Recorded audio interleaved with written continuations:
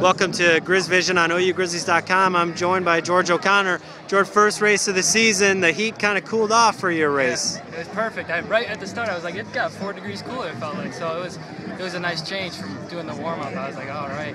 I knew it was going to be fast today. Well, you crossed the finish line first out of the collegiate runners today. Talk about your race. I went out, I thought conservative, but I was near the front of the pack. I didn't know. Honestly, it's my first 6K ever, first college race. I just went out what felt comfortable, and then as the race progressed, it just didn't hurt that much. So I just tried to stay even paces and keep enough to have something left the last K so I wouldn't get rained down, and it turned out all right. Talk about your first collegiate race.